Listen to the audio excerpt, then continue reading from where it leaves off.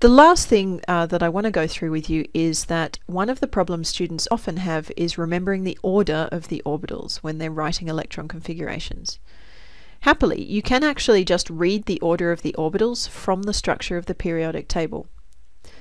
First of all, recall that the periods in the periodic table tell you the energy level. So hydrogen and helium have their electrons in level 1, lithium and beryllium, etc., reach up to level 2.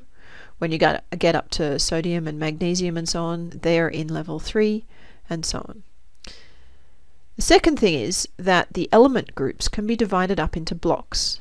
The first two groups, group 1 and group 2, are called the S block.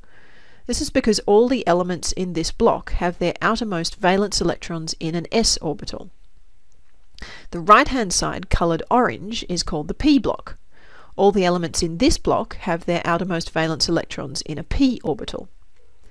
The green transition metals are called the d block for the same reason. Their outermost valence electrons are in a d orbital. So, if you read through the periodic table in order of atomic number, it will show you the order of the orbitals. Starting at hydrogen and helium's been put in this slightly odd place to show that it is part of the s block. So starting with hydrogen and helium, you have the 1s orbital. You then move to level 2, so period number 2. So the next elements, lithium and beryllium, they're still in the s block, so they're 2s. Moving across the period, we're still in level 2, but we're now into the p block, so these are the 2p orbitals. So we've gone 1s, 2s, 2p. Moving into the next period, we have the 3s orbitals, and then across further and we get the 3p orbitals.